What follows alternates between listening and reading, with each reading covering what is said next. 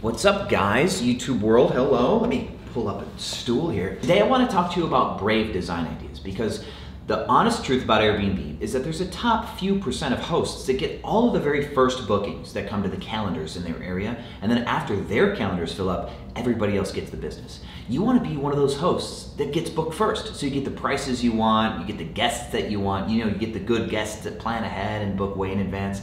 Now you can do this with design, because design is what drives your photos. You can take great photos, but if you don't have like great inspired or competitive design, you're just not going to have photos that pop, right? And fun fact, and this is what I'm going to teach you in this video, is that on a budget still, you can come up with design ideas that punch through like all the white noise on Airbnb, because everybody's doing the same stuff. And you can do some different stuff. So I'm gonna give you about 4 solid design approaches in this video, so that way, as you do your competitor research, which I tell you guys to do all the time, you can find out what your competitors are doing and then design something differently. And that way, you'll contrast your environment, push to the front of the pack, and get some bookings. Let me teach you how.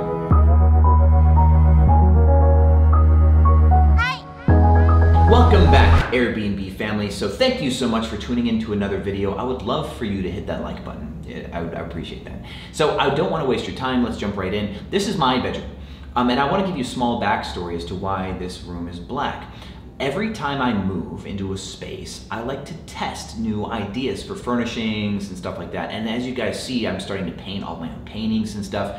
I mean, this has been one of our main competitive advantages in Philadelphia, is we have places with really high ceilings and then gigantic paintings, stuff that you cannot buy, and thus no one else can do it. My whole approach to design lately is not to spend more money, but to spend differently. And to paint walls black is something that people usually aren't brave enough to do. Unless like you own a luxury property, then you're like, I don't care if I paint the walls black because we'll just paint them again. A lot of people are afraid to negotiate with their landlord to get permission to change the wall color. And if you sign long enough leases, like 3-year-long leases, and you sign multiple doors at a property, trust me, they'll say yes. So, under the caveat that you can change wall color, this is going to be my very first tip to you. And this is not one of the 4 design approaches. What I'm about to give you is actually a few design tips that are universal, and then we'll talk about 4 design approaches. So some universal tips is paint at least an accent wall. It gives the place personality. Let's show you a photo of my living room. Painted a green accent wall there. My whole entire bedroom is black, and I think it's way cool. It photographs well, and it just has a different type of look than any other bedroom that I've seen on Airbnb here in Dallas. If I put this on Airbnb, I'm sure it would get bookings. Now, one of the most popular colors for accent walls in Philadelphia is this strange, mostly orange, but kind of a tint of yellow color in these studios. And what leads me to my second tip for you: beyond just accent walls, you can do stencils or stripes. Here's a picture of a wall that I did where I put a white on white stencil above the headboard. See, we bought cheap furniture, and that's okay. But then we made that cheap furniture look a little less cheap with the way that we put it together and designed it, and that little white on white like stencil on the back, I think, is this really subtle, like almost Martha Stewart style effect. In one of those orange-yellow rooms, we put a honeycomb stencil, and that was really hard to do. I was actually very bad at putting that up, so it looks a little grungy, but it actually still came out good enough. In this other room, I used this vertical red stripe, and I actually put like love notes inside the space. There's multiple sentences that are like romantic sentences hidden throughout the home on the red stripes. But this whole white, red, gray allowed us to make that space for less than $4,000. The whole space is done for under $4 grand, and it's getting lots of bookings. And then this leads me to beyond the paint. So you are going to choose a color scheme in general, furniture included, that should contrast your competition. If everybody's using blues, use some orange, because it's the opposite. If everybody's using like grays and say or the brown and blue, right? The brown and blue look, definitely use orange. If people are using like different shades of gray and corporate stuff, start using pastels. If other people are using pastels, then start using neon. You know what I'm saying? Like, look for different approaches that people aren't touching, so that way what you're looking for is you're looking to break someone's pattern when they're going through your photos. So choosing just a core color palette that contrasts everybody else's photos, as people go through like map view and they scroll down and looking at everybody's hero photos, you want yours to be the one that kind of pops out of the pack. And so you can do this with color scheme. Now, Those, I think, are the basics. You also want to fill up your walls. You don't want a lot of blank wall space. So smaller spaces are easier to furnish because it's easier to fill up the space for less money. In my opinion, that's why studios are great, because the difference in cost between a studio and a one bedroom as far as design goes is about $1,000 to start, just because there's that wall separating the bedroom.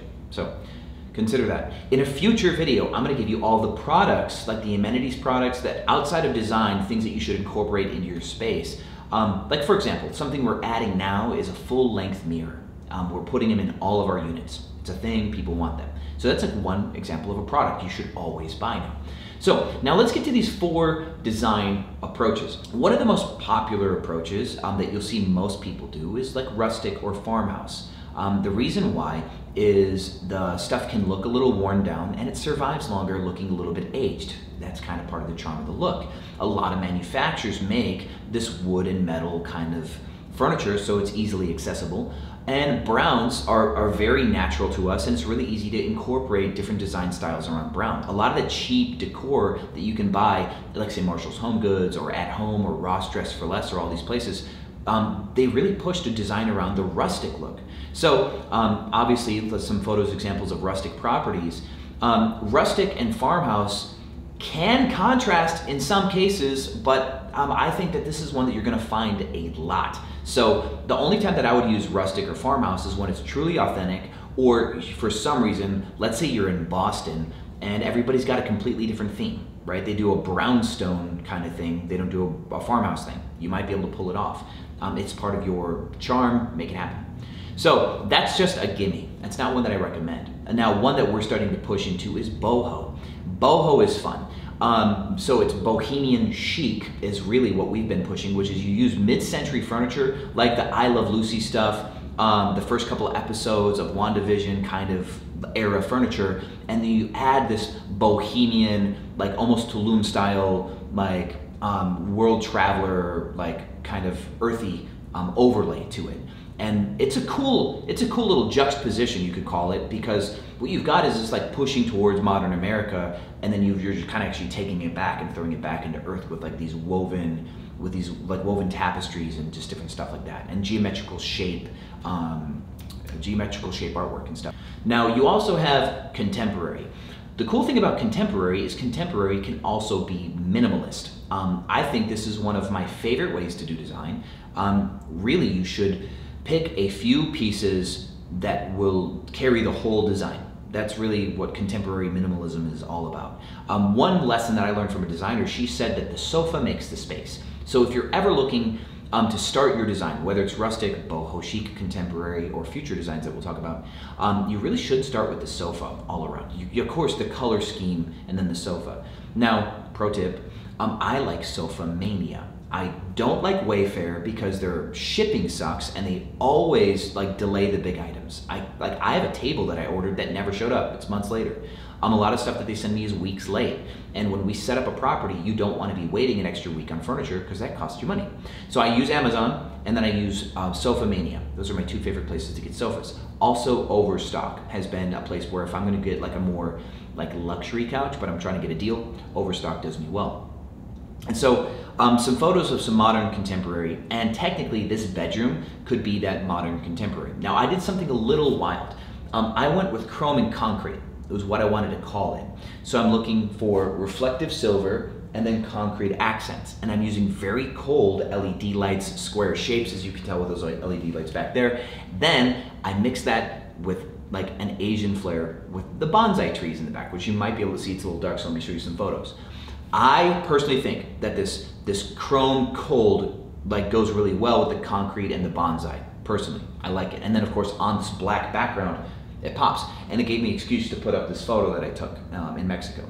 So that's my bedroom design. Is I think that this is like a modern contemporary. And the cool thing about this is you can go onto Pinterest and you can look through photo ideas. And this is one of the greatest ways to get inspiration for things like this. If you type in minimalist design, contemporary minimalist, dark room designs, black and green design, you're gonna find some stuff that really, really rocks. And so that's what I recommend you do there.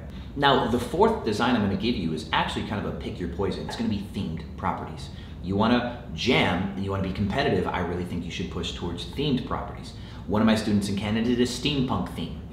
We did a unicorn theme, which I thought really rocked. Some of the most popular ones that you'll see in the area are Super Mario themed or Back to the Future themed. There's two like super popular properties here. And the reason why I'm gonna tell you this is it's not just about Airbnb anymore. There's actually a place called Peerspace, and we don't have a marketing agreement or anything, but I think they're awesome. And it's a new thing. Instead of renting by the day, people rent by the hour. And if you have a themed property that could do well in photo shoots, then you have the opportunity to rent it by the hour, because it's also like doable for photography, not just for living in. And so themed properties, you can actually kind of double dip.